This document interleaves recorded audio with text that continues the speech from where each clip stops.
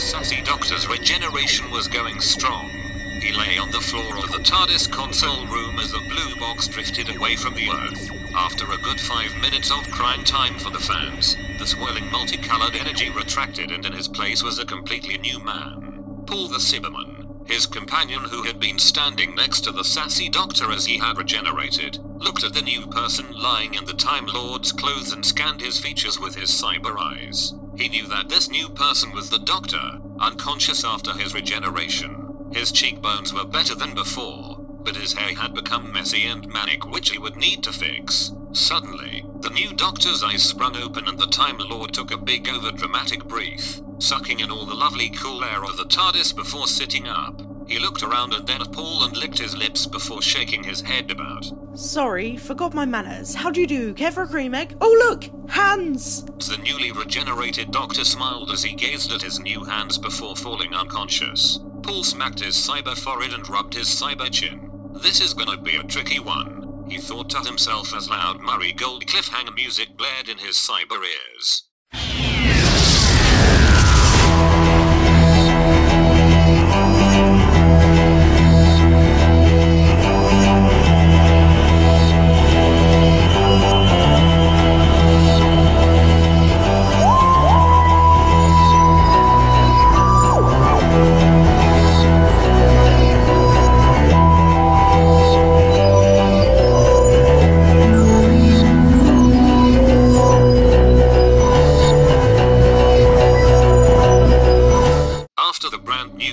Had played, which everyone loved, Paul carried the unconscious Doctor through the many corridors of the TARDIS until they reached the sick bay. Kicking open the entrance with one of his cyber feet, Paul laid the Doctor on a sick bed and then walked over to a cabinet where they kept all the medical equipment. The Doctor's eyes flickered open and he looked at where he was, lying on a bed. While Paul contemplated on which relaxant was better for a Time Lord, the Doctor quietly crept out of the room and into the endless corridors of the time machine. Now, Doctor, Paul said, not knowing that he was talking to himself. Let's see if I can wake you up. He turned around and realized the Doctor was gone. He had disappeared, gone with the wind, faded from all of time and space, not even a trace of him ever being there. Suddenly, the sound of the sick bay door clicking shut answered his question. He had woken up and wandered out. Paul pushed open the exit and looked down the three-way corridor junction. No sign of the Doctor. Paul guessed that he might have gone back to the console room and started to dash back the way they had come. Unfortunately for Paul, the Doctor had not returned to the console room and was instead going in the complete opposite direction. He didn't know where he was going. Just away from the medical bay, the Time Lord had no clue of who he was. For some reason his post-regenerative trauma had manifested itself as amnesia. He couldn't remember anything. Only that he had woken up in a room and then woke up again in another room. Nothing made sense. Not him, not the metal man, not the TARDIS, not anything. It was just like after you'd had a bit too much alcohol and you wake up on a plane, and you're in Portugal. The Doctor tripped and landed on his front. Today really wasn't his day. Something fell out of his pocket and rolled right in front of him. It was a metal stick, and it seemed familiar. Engraved in it were the words "The Doctor's." Hands off. Who's the Doctor? Thought the Doctor. And why does this metal stick ring a bell? Speaking of bells, the cloister bell began to ring out across the TARDIS as Paul reached the console room. No sign of the Doctor, but that wasn't important right now.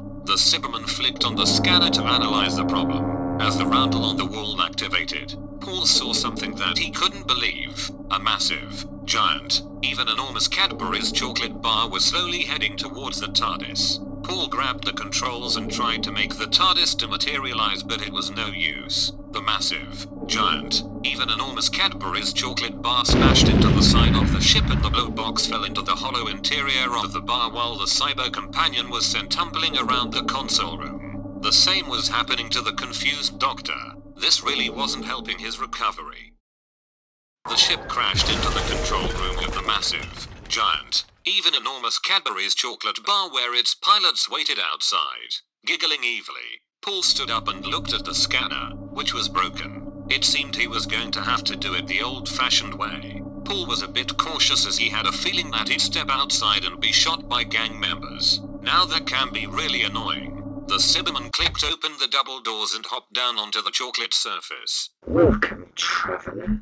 A voice that sounded like it had been created in the radiophonic workshop hissed from in front of Paul, and the cyber companion watched as 3 man-sized Cadbury creme eggs wandered out from the shadows. This is a most unpleasant surprise. Back inside the TARDIS, the Doctor slumped himself against a wall and closed his eyes. Why could he not remember anything? It really bothered him. He was so bothered by it. He just wanted to curl up into a little ball and do nothing. But he didn't do that. There was still a good 10 minutes of episode time left. The Time Lord began to rummage through his pockets to see if he could recognize anything. Suddenly, he pulled out a photo. It was in black and white, but the image was clear. It was a picture of 4 men with funny haircuts and holding instruments standing with 2 other people. They were the metal man he had seen earlier, and another man who he seemed to recognize but just couldn't remember why. He was in the same clothes as he was and was wearing cool shades. They all looked like they were having great fun. On the back of the photo, written in pen, was Paul, me and the Beatles at Christmas in 1967. Paul! The Doctor started to finally remember. He remembered Paul, his best friend who had got turned into a Cyberman all those years ago. From one memory came another, and another, until suddenly the Doctor remembered who he was. I am the Doctor! He shouted, standing up and looking very handsome and dramatic. He ran down the corridors until he reached the wardrobe and slammed the door behind him. Paul shook around as he was tied up and hanging above a pit that led into the endless void that was space. The creme eggs watched as the Cyberman wriggled about, trying to break free. Do not struggle, or you shall die. Now tell us, why did you come here? The lead creme egg screeched. I told you, we didn't come here by choice. You crashed into us. Paul shouted down. There are more of you. Where? Another egg wobbled, scared. He'll be coming soon. And you lot won't stand a chance against him. You will tell us who is coming. The third egg fell over from all the wobbling. Me! Boomed from inside the TARDIS, as a dramatic camera angle zoomed in on the ship's doors as they swung open, and the Doctor, in a purple jacket, turquoise shirt, dark blue waistcoat, purple trousers and purple top hat, stepped out into the room.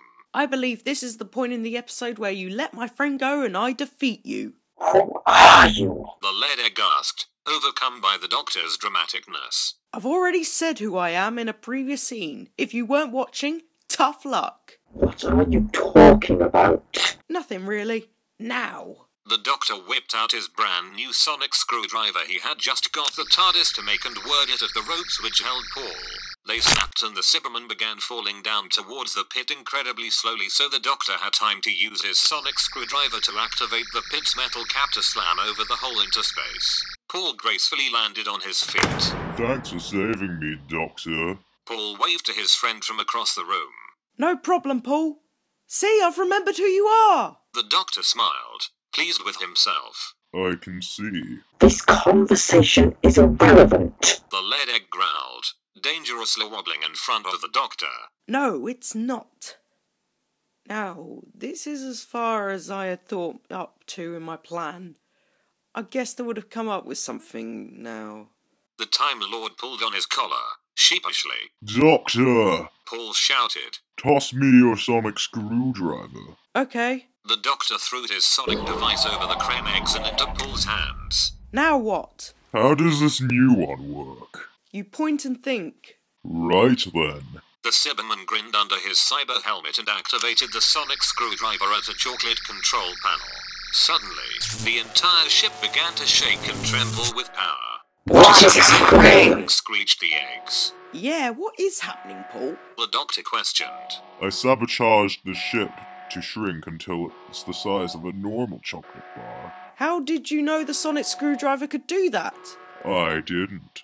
Paul shrugged his shoulders and the Doctor chuckled to himself. Making up the plan as you go along.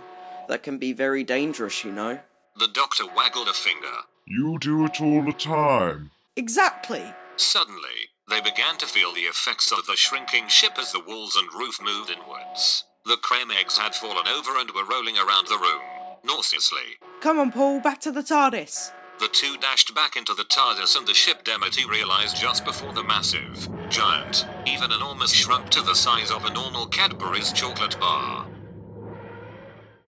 The TARDIS hovered around the chocolate before its double doors opened and a hand zipped out, grabbing the tiny spaceship. The Doctor closed the doors before taking a big bite of the chocolate bar. Wow, this is really good. The Time Lord dropped the bar into his jacket pocket before he clapped his hands enthusiastically. Now, down to business.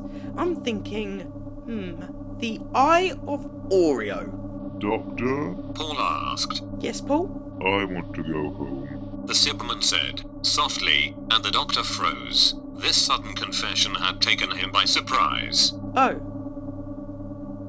You mean Earth Home? In Essex? Yeah, I mean, it's not that I'm sick of travelling. I'm going to miss it so much. But it's that I've already travelled with two of you, and I think you need a break from me. I suppose you're right. Maybe this is what I need. New me, new life. Me too. Well then, let's get you home. The saddened Doctor reluctantly started working the controls of the TARDIS before landing her at Paul's house in Britain.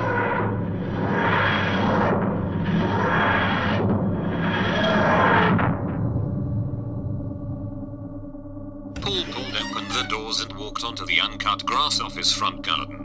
He turned around and looked at the Doctor standing in the doorway. Don't go.